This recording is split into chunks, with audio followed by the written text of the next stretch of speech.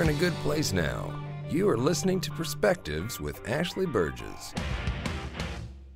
Welcome back live to Live Your True Life Perspectives, and I'm your host, Ashley Burgess. On today's show, we're going to be exploring spiritual bypassing and how many of us might be using this. Maybe some of your friends or family are using spiritual bypassing as a defense mechanism in their own life. And this is very interesting because I came across spiritual bypassing a while back, and it was a very interesting idea, a very interesting concept, and I want to share this with the Live Your True Life listeners because I think that this is very important. And, the spiritual bypassing basically describes the tendency to use spiritual explanations to avoid complex psychological issues. And the term itself was coined in the 80s by a transpersonal psychologist and psychotherapist, John Wellwood, in a book written, and I believe his title of that book was Toward a Psychology of Awakening. And it's interesting because he defines what spiritual bypassing is and how it's a tendency to use spiritual ideas and practices to sidestep or to avoid facing unresolved emotional issues, psychological wounds, and unfinished developmental type tasks. And it's interesting because he wasn't just explaining this as, hey, other people do this and this is what other people do. He actually was able to take a look at himself and realize that he too was actually doing this as well. And he realized that he was doing this as a type of defense mechanism. Rather than working through hard emotions or confronting issues, he would simply dismiss certain things happening with spiritual explanations or that toxic positivity that we've talked about in previous shows. And I think oftentimes this is done this to protect yourself from harm or to promote harmony between other people. But it doesn't really resolve an issue. It doesn't really give us a solution. It just kind of glosses over things and things kind of stay where they are.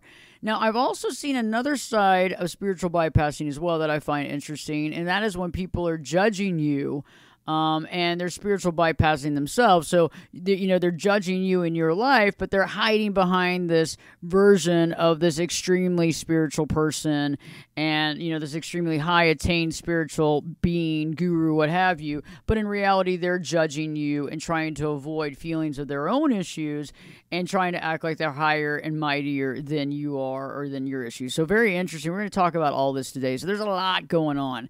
And some of the signs that we might see when someone is spiritually bypassing, one of the things that I find very interesting is avoiding those feelings of anger, avoiding what anger feels like. And I don't like feeling anger all the time. Don't get me wrong. I don't want to be angry all the time. That's not an emotion that I want to sink in with or hang out with for long periods of time.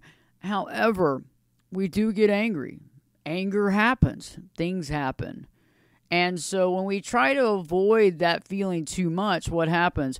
We suppress it. It comes out in different ways, right? It shows up in different ways. It's got to show up to the surface at some point.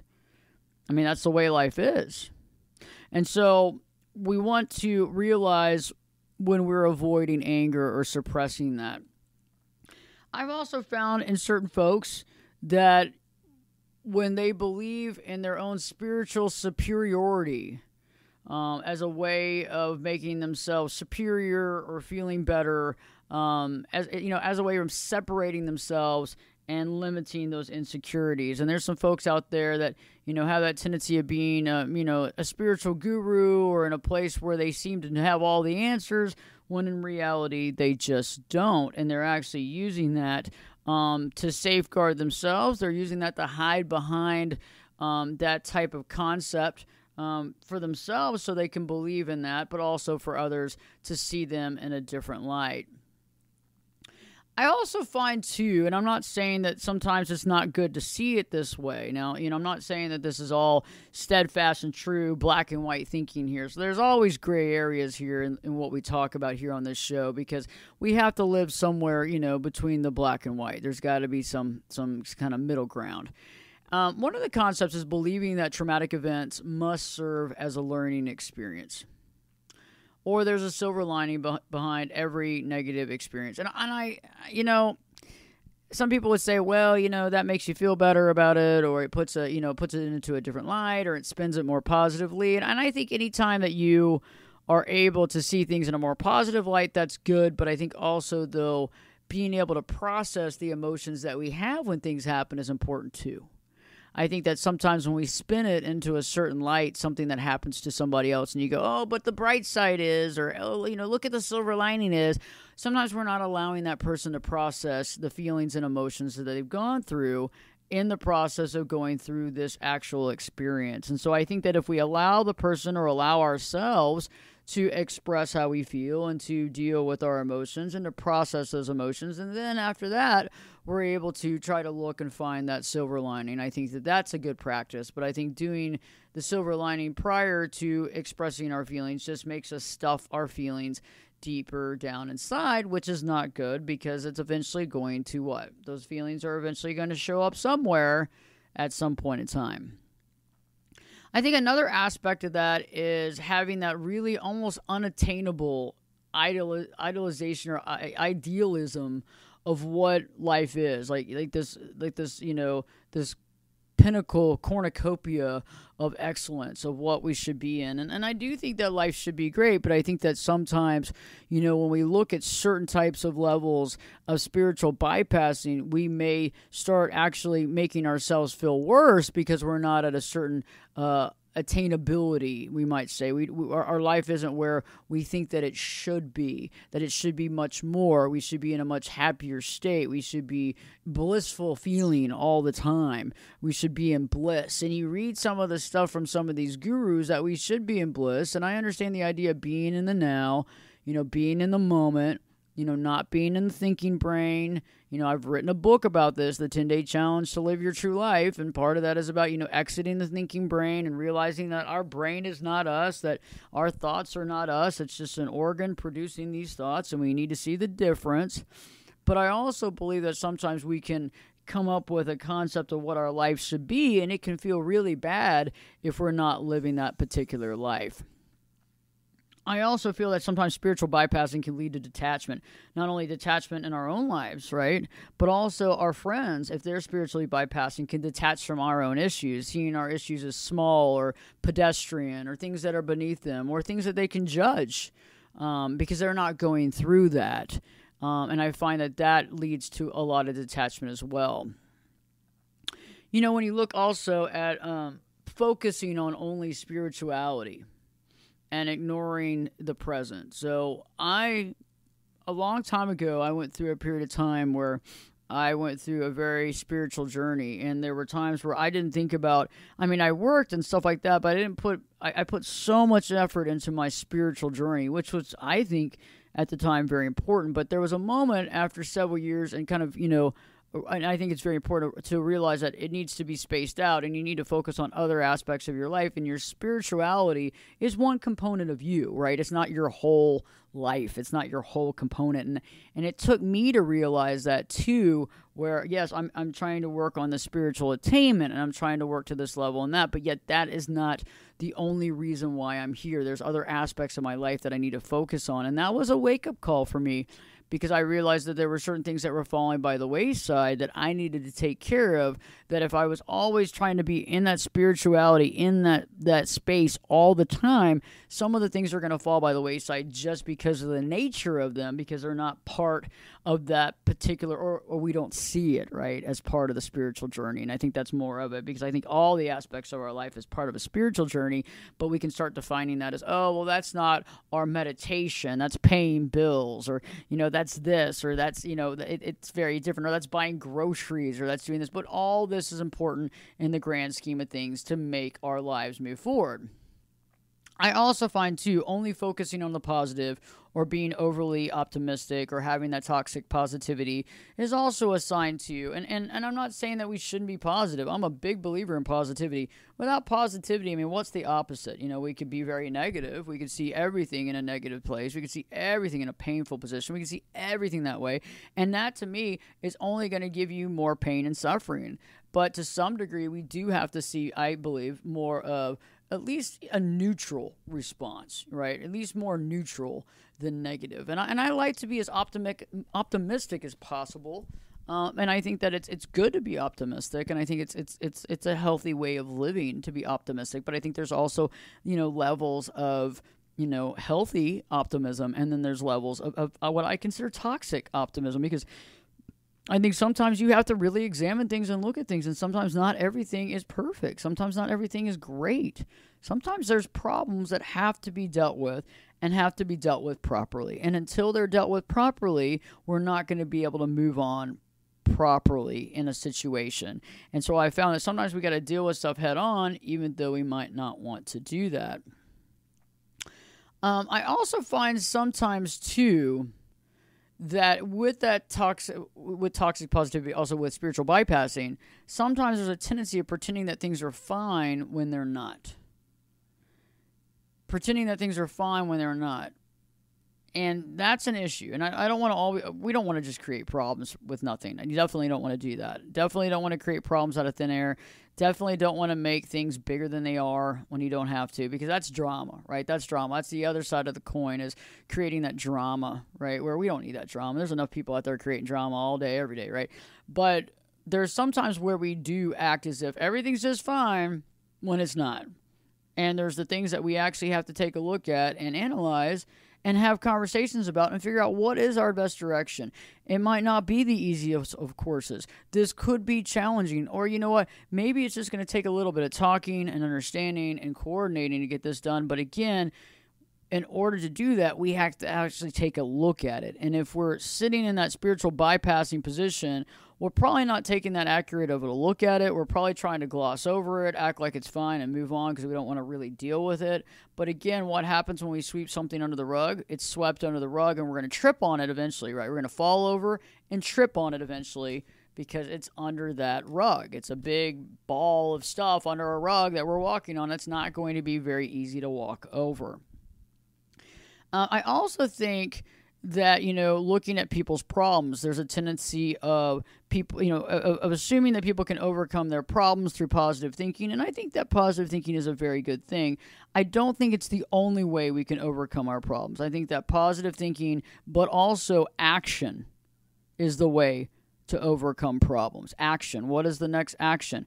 What do I need to do? What is the next thing that I need to do? What can I do to make things better? What are some actionable items that I can take to make my life better or to overcome this situation?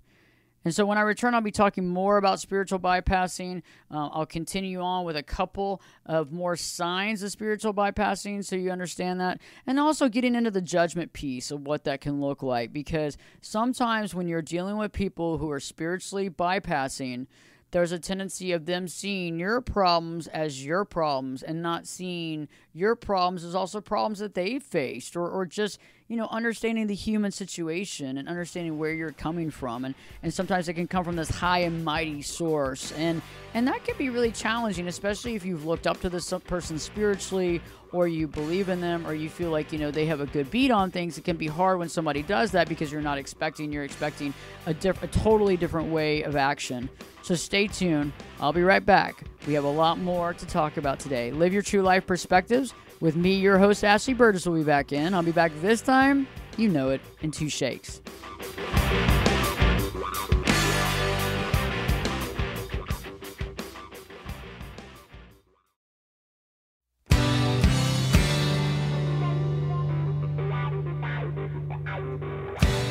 Turn it up and jump in the deep end on perspectives. Now, here's Ashley. Welcome back live to Live Your True Life Perspectives, and I'm your host, Ashley Burgess. On today, I'm talking about spiritual bypassing, understanding what spiritual bypassing is and some of the signs of spiritual bypassing, as well as sometimes when you're dealing with someone who has spiritually bypassed, how they can make judgment on you going through the human condition and other things that we go through as humans in this lifetime. And if you're just tuning in, there's a whole concept of what spiritual bypassing is. And there's that tendency to use spiritual explanations to avoid complex psychological issues, as well as to really sidestep avoiding kind of the big issues, avoiding the psychological wounds, the unfinished task, and trying to make things easier to digest, but yet sometimes it might not be actually connecting with our emotions, our feelings, and the information that we need to start gathering to not only be more aware of who we are, but to be a better human, a better being, right? And right before the break, I was going through multitudes of signs of spiritual bypassing. Hopefully you'll get a chance to listen to that segment, because that is really important in understanding and being able to identify what spiritual bypassing is. And so let me finish up with those real quick before we move into anything else. Right before the break, I was talking about that, how thinking that people can overcome their problems through positive thinking. And I agree that positive thinking is very important. And positive thinking is important to set up as far as believing in yourself and believing that there's a way out, believing that there's always another way, believing that you can create things of value. That is very important, because without that belief, we don't really have anything else. We can tell ourselves things, but if we don't really believe that to be true, we're not going to believe that to be true. However, the action. In order to make changes and overcome problems in our lives, we have to be able to identify the problems and create appropriate action. And with appropriate action and positive thinking, that's where the two come together to create that effect. Without the action, we have the problem. Also, I think, too, thinking that you must rise above your emotions. I agree that we don't want to be wallowing in our emotions. We don't want to wallow in negative emotions. I totally understand that. That is something that I totally agree with. But yet, sometimes we have to accept those emotions. Sometimes we have to deal with emotions. Sometimes we need to be able to walk in it and process those emotions, because without processing those emotions, we're not being really honest to ourselves. We're not being honest about our feelings. We're not being honest about our emotions. And all these things will come back to roost if we don't watch out, because it can create us a lot of problems in our life. And that is something that's so important, is to be able to say, okay, yeah, people can overcome them, but in the process of overcoming them, we have to feel it, see where it's coming from, and understand it.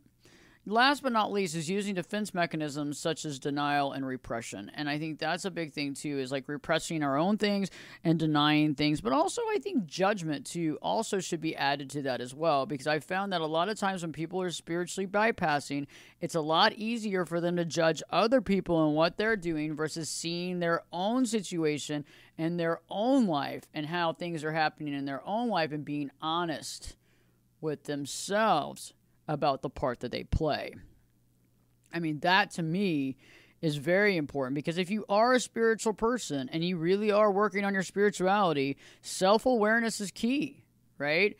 Self-awareness is key, knowing where you're at, knowing your own deficiencies, knowing your own problems, understanding what needs to get changed, understanding what you need to work on, and being aware of that and being conscientious of that. We all have to work on things. It doesn't make us wrong. It doesn't make us bad. It makes us human. That's who we are. We have to go through the process. That's why we're here on this planet, acting out in our human form to try to learn these things.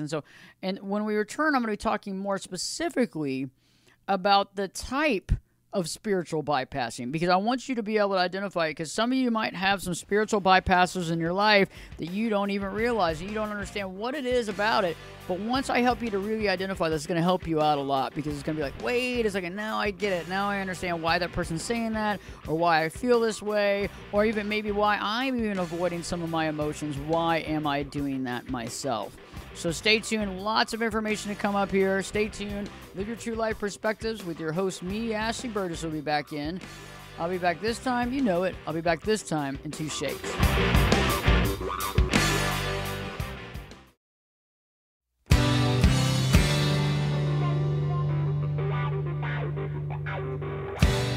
This is Jake Busey, and you're listening to Perspectives with Ashley Burgess. Welcome back live to Live Your True Life Perspectives, and I'm your host, Ashley Burgess. On today's show, I've been talking about spiritual bypassing, being able to identify when somebody might be spiritually bypassing in their own life and it's impacting your life, or if we're spiritually bypassing in our own life, because sometimes it can be challenging to see. Sometimes we might not be aware that it's happening. And so these are some things that are very interesting to go by. And I agree with positive thought. One of the things is, if you've been listening to my show long enough, you understand that I am a big believer in positive thought. I'm a big believer in action. I'm a big believer in change, manifestation, that sort of thing. But everything has to kind of come together in the right amount. Everything has to be added together like the proper ingredients for the best recipe. If you add too much sugar, it's not going to work on a cookie. You know what I'm saying? If you add too much salt, your soup's going to taste horrible. So we don't want to have all this over here and none of that over there. So we got to be really conscientious about it and really understand and see, okay, yeah, I got a helping of that. Let me pull back on that and really focus on this. So I got this, but maybe I'm being a little too optimistic, or maybe I'm being a little too avoidant. And so we're going to look at that real quick. One of the things is the optimistic bypass. And I talked a little bit about that, but we've all come across people in life, you know, we all love to laugh, we love to be happy, but yet they seem to be almost forcefully optimistic, right? You got to focus on the positive. You got to see the glass full. You're one of those glass half empty people, you know? Don't let that frown get you down. You know, you got to really focus, and that's great. That's great, but I think that sometimes that can also be an avoidance of emotion. That can be an avoidance of having anger or fear or dealing with negative emotions as a whole. Because I think that sometimes some folks out there, it's really hard for them to deal with anything that's a negative emotion. Anything that's not a positive, over-the-top emotion is something that can really get to that person. And I think if you've been around that, and I've experienced that in my own life, you know, where you have someone that's very close to you that when you try to bring up some tough stuff with them, they clam up. And then not only do they clam up, they start getting a little angry with you, or they try to turn it around, or you're not being positive enough, or you've become negative Nancy over there. I mean, you know, there was a skit on Saturday Night Live that Debbie Downer, you're being Debbie Downer over there, you know, and you're like, I'm not being Debbie Downer. I'm just talking about, you know, how I feel right now. I mean, the fact is that I don't need to be called names of being Debbie Downer. But, you know, it's not like I'm a down person. I'm a pretty upbeat person, but yet we all have those feelings. And so I've been around that before, and it can be challenging because when you're trying to have a deep conversation with somebody that's taken that optimistic bypass, you can't. It's almost impossible to have that concept with them because they don't, it's just hard for them to go there. It's hard for them to go there, and you know, and that's challenging, and I think it's something that you got to think about because there might be somebody in your life right now, and then how do you deal with that? How do you deal with that? You know, do you can't have the conversations? Do you just stop the conversations? Do you just not have the conversation? What if it's an important conversation? I mean, what if it's an important conversation that you need to have with them? Then how do you do that? Then you feel like you're kind of like shut down, right? And so that becomes like the elephant in the room because you can't have that conversation. So usually that festers and creates more problems. And I think that a lot of times that happens in marriages. I think there's a lot of marriages out there that are, you know, that are victims of the optimistic bypass. You know, a lot of marriages out there being the victim of the optimistic bypass. You know, well, things will get better. I don't want to hear about it. We're fine. We're good. No, we're great. We got a great marriage. We're fine. We're good. Let it go. I don't want to hear about it. Yeah, earmuffs, you know, but at the same time, wait a second. What do we got? I mean, we don't have, what do we have here? What do we have for it, Johnny? Not much. So you don't have the conversation? You don't have the conversation of the no sex? You don't have the conversation of the non-communication? Because when you try to bring it up, that person calls you Debbie Downer, or you're never happy, or I don't know why we have to go here, or why do you have to make tonight so bad? Why did you have to do that? Why did you have to go off and talk about that right now? I don't understand. You know, we're having a good night, and there you are, you know, talking about that. Anyway, that can affect many of you. And so if that's affecting y'all, it can be hard. It's like trying to figure out how to have that communication and how to open up and how to get them to just be quiet, just to be able to listen to you. And that can be exhausting. And sometimes the conversations are never had because you're trying so hard. It's almost like you feel like you can't have that conversation. You can't talk about the things that need to be talked about. The next version of the spiritual bypasser that I want to bring up in today's show is what I call the more awakened bypass. the more awakened, the person that seeks to be enlightened and superior and somehow more awakened in their spiritual development than anybody else. They claim to have that certain spiritual milestone. It's, things that happen. They talk about all the things that they've done. They're kind of they talk about what they've done. A lot of times this can be people that are in leadership roles to some degree in spiritual ways. And that's an interesting concept in its own. And we all have probably some people in our life, and I've been friends with some in the past, and I know people too as well, that it's like this spiritual superiority. And unfortunately, I think that's probably at the crux of a lot of problems in our society today. I think some of us have fallen prey into that before because maybe we have been at a level of spiritual attainment that a lot of people haven't. And I understand that. But again, it's like we have to be careful to adapt ego around any of that because, spirituality and ego are obviously two different things, for God's sakes, and should not be together. And that in and of itself is a red flag. But there's many people that feel like they're better than, more aware than, more solid spiritually. And, well, that in and of itself is a problem. And those same people can look down at other people, judge other people, make other people feel bad based on different situations, and basically cause trauma, especially if these people are in any sort of leadership role at all, where they can make people feel bad about the situation, about themselves. I think that's something important to really think about. I think that's really important to understand, and I think that's something to look into if you have somebody around you in your life right now that you feel is looking their nose down at you. And this could be even in religions. This could be in your church, where you feel like somebody acts as if they're more, spiritually advanced than you, and maybe passing judgment on your life and things that you were going through. And, that's just something, if somebody is very spiritually advanced, the last thing that they're going to do is judge you. The more spiritually advanced somebody is, the less judgment they have. That's just part of the repertoire. It's not the other way around. And that's kind of the argument that I have a lot of times, is why we have so much judgment. A lot of these leaders should be in a different position, but they're not. So then again, however, that's where we are. And so I think if you can look at that aspect too and be able to recognize any of those types of folks in your life, that could be helpful as well. The next spiritual bypassing I'd like to talk about is what I like to define as the psychic bypass. And I'm not against psychics. That's not what I'm saying.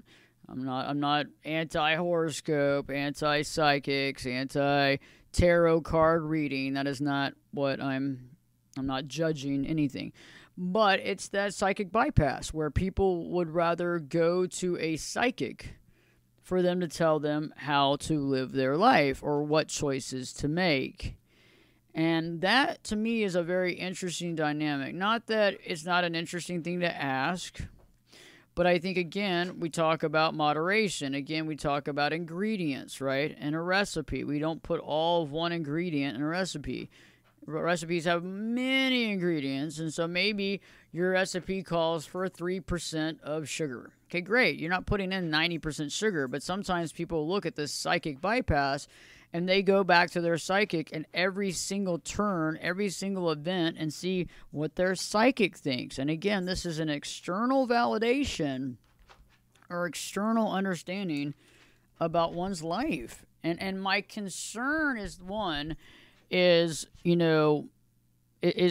looking toward that person to give you answers to your life. The second one is the external answers to your life based on this other person's psychic ability or perception, or but also the change in reality or actions based on what that person also says. Because I've had clients who have come to me and they've had psychics, and the psychic says, well, I want this, or you should, you're going to meet this person, or you're going to meet that person, or you're going to whatever, and they start living their life based on that. They start living their life based on what their psychic says. And I think it's okay to maybe visit a psychic here and there, but I think overall we have to be very careful about what we put into our mind and what we feel is going to happen in our life. And that is something that I think is also very important to understand. So if you have a friend or a family member or yourself, look at it and see, where did I get to? Why did I go that direction? Even if it's yourself, why did I get to that spot in my life? Why am I looking to this person to kind of give me advice when maybe I can go deep into my own self and start asking myself those questions and be able to develop some answers internally that I need to form about my own life. And that could be a very powerful position to be at as well.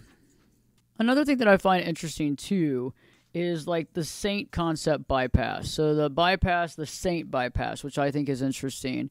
And that's, just basically the belief, of the spiritual person and how a spiritual person needs to be compassionate. They need to always be kind. They need to be saintly. It's that extreme black and white thinking, that there is no dark sides. A person can have no issues. They can have no dark sides. There's no shadow self. There's no dark side. And as we know as human beings, for goodness sakes, there's always sides to us that are not perfection. There's sides to us that might be darker shadow sides that we have, and that shadow self that we might have in certain areas. And that's part of kind of the human condition, and we can work on that. But I think sometimes we shun that side, or we feel bad about that side, or we feel painful about that side, and so we judge ourselves. We avoid that. We usually just avoid it. We avoid looking at it. We avoid dealing with it in our personal life. We don't want to see it. We don't want to see that shadow self. And then when we see shadow selves of other people, this is where the judgment comes in. If we're avoiding our own shadow self, when we see the shadow self from other people, we judge it. We make comments about it. Maybe we shun that person. Maybe we decide that we're not going to hang out with that person because of whatever that is.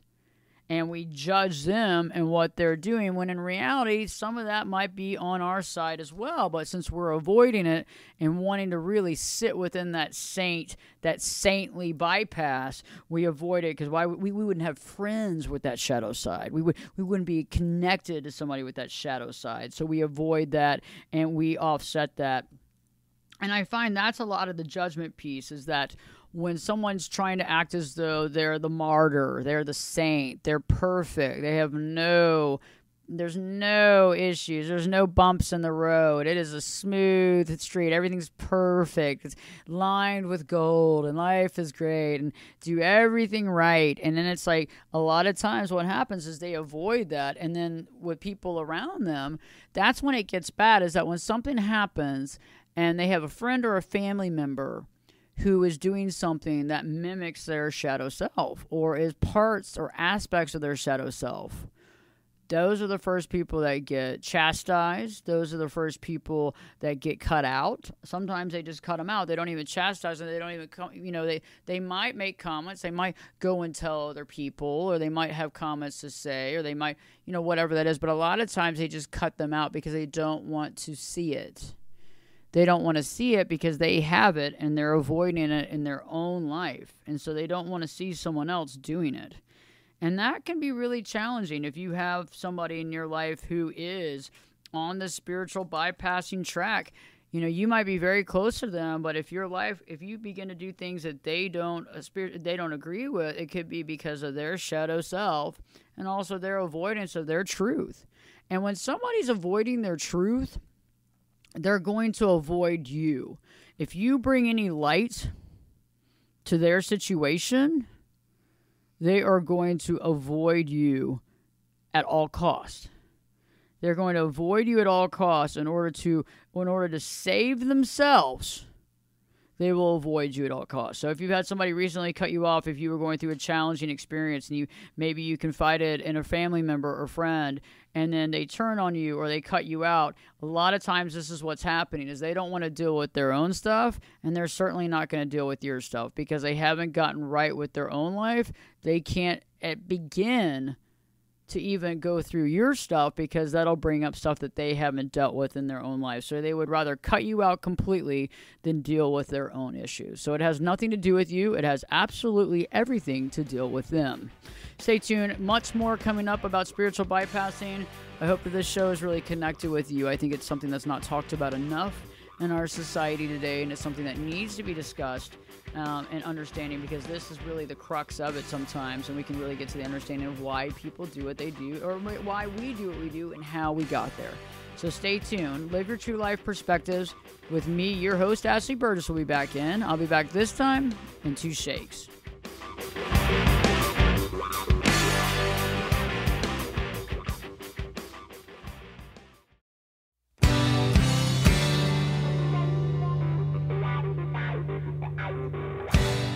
Get in here. You're listening to Perspectives with Ashley Burgess. Welcome back live to Live Your True Life Perspectives, and I'm your host, Ashley Burgess. On today's show, we've been examining spiritual bypassing, the aspects of spiritual bypassing, the signs of spiritual bypassing, the types of spiritual bypassers, and how to really understand that. And I think it's really full circle here, because it could be somebody that we deal with in our day-to-day life. It could be a family member or a good friend. It could also be partly us, that we've used this to, avoid certain deep feelings, that we've used spiritual bypassing to offset some of our negative feelings in life, or some of our sadness, or some of our anger. Sometimes we can use this to bypass the dark side, the shadow work that we need to do. And then sometimes maybe you have some people in your life that have bypassed it, and they are judging you because you're dealing with your shadow work, and they don't want to see it because they don't want to deal with their own truth. And this is a very deep concept, because, these are questions we have to ask. It's things that most of us don't ask, and sometimes I know that my listeners here on Live Your True Life Perspectives, you're asking yourself these questions all the time, but many people just aren't. And so it's a deep dive into what we're already probably doing, but things that we can do even more so. Maybe even some thoughts that we haven't really thought about. I think one of the biggest things is just being able to be you, being able to be more open-minded, and allowing yourself to be more in a learning process. Like, one of the things that I realize is when we're more like a child and we see life more like a child, we're able to express ourselves more in a healthier way. We're also able to not take ourselves so darn seriously. I do think that many of us take ourselves so seriously. We do. And then if anything's wrong, we feel horrible about it. We feel bad about it. We get down and depressed in our life. We don't want to be wrong. We don't, all this stuff. And so it all comes to a head, and we get really upset about it, when in reality, it's really not that big of a deal. And so we have to be willing to, not know the answer. We have to be willing to be off target. We have to be willing to, say, hey, you know what? I don't know everything, and I'm learning, and I'm trying my best. But, sometimes there's going to be things I know, and sometimes there's going to be things I don't know. And I think when we're able to get to that level in our life, we've come up to an attainment level that we're able to be at that's really so special. And I think that's part of it. I think second part is really dealing with that shadow side of ourselves that we try to repress. I mean, I think that we all have things that we all have, the light and the dark. That's just part of it, but I mean, we have to ask ourselves about things and in our life and activities and choices that we're making, and look at all those sides. Look at the sides of the coin on each thing that we're doing, being more aware, being more aware of ourselves, and having more of that guidance and awareness in our day-to-day life. But also, being more accepting sometimes of that other side, not trying to shun that, but trying to learn and grow and figure out how to deal with it and how to be better. And then also not judging our friends. Being able to have those deep conversations and understanding our friends better and getting to know what they're going through, being that sounding board that they need instead of excluding them or running away from them or making them feel bad. Saying, okay, I'm here. Let's talk. Let me understand you better. Let me understand what you're going through. Let me understand your pain. I think positivity is very important again, but I think positivity connected with real action, the right action, is necessary. And I think that that's important. If we can get both of those together, we have something. But just positive thought alone is helpful, but it's not the end-all be-all to our solutions for our life. We have to have that action. And we also need to have that communication with people that we look up to or people that we connect with, and be able to have an open dialogue of communication that's not judged, that's not looked down upon. Instead, that's actually respected and cultivated and grown. And I think this is a very important aspect of our life. And something that we can really learn from and grow from and really take in. So I'm hoping that this show has helped you in the concept and being able to identify maybe a spiritual bypasser in your life, or being able to identify, do I have any sort of symptoms or signs of spiritual bypassing, but also how it impacts us all and the things that we can do to offset that. In the meantime, if you haven't already, check out my YouTube channel. Go to YouTube and just put in Ashley Burgess, Ashley Berges, or put in Life Coach Ashley Burgess, and you'll find my channel. Over 1,000 videos. We upload videos almost every day, multiple times a week. And so definitely check into that. We talk about lots of different aspects in life, everything from marriage to family to anything from narcissism to spiritual bypassing, and the list goes on. So definitely check that out when you get a chance on YouTube. Also, you can find me on all social medias, including TikTok and Facebook and Instagram. So you can follow me there at Ashley Burgess. And in the meantime, if you have a show concept, you can always reach out on ashleyburgess.com, click on that contact page, and send me a message. And I'll get back to you ASAP.